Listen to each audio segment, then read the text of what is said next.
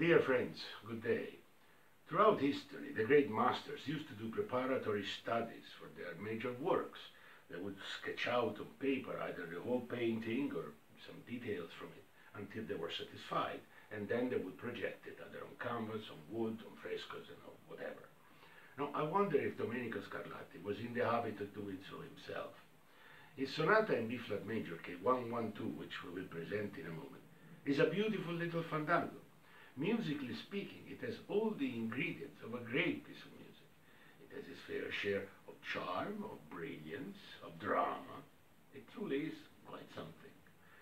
Technically, however, this sonata is jam-packed with hands crossing, and therefore, on paper at least, it should be very difficult to play.